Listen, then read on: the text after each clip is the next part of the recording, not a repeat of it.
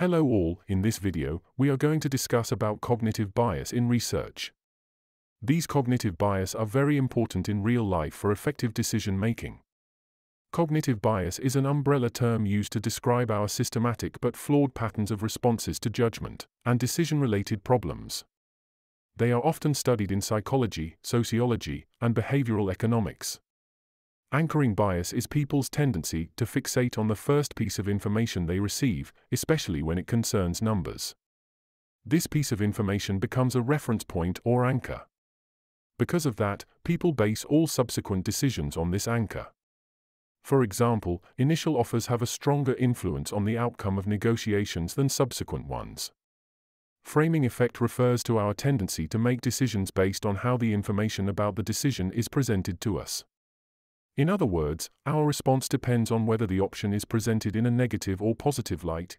This means that the same information can be more or less attractive depending on the wording or what features are highlighted.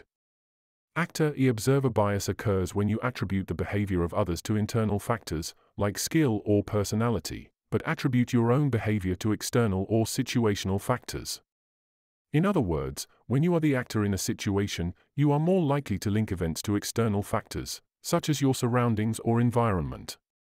However, when you are observing the behavior of others, you are more likely to associate behavior with their personality, nature, or temperament.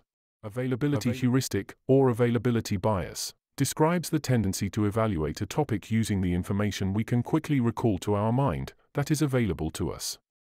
However, this is not necessarily the best information, rather it's the most vivid or recent. Even so, due to this mental shortcut, we tend to think that what we can recall must be right and ignore any other information.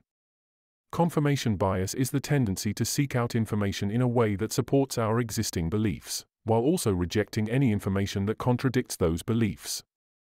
Confirmation bias is often unintentional but still results in skewed results and poor decision-making. The halo effect refers to situations whereby our general impression about a person, a brand, or a product is shaped by a single trait. It happens, for instance, when we automatically make positive assumptions about people based on something positive we notice, while in reality, we know little about them. The Baader-Meinhof phenomenon, or frequency illusion, occurs when something that you recently learned seems to appear everywhere, soon after it was first brought to your attention.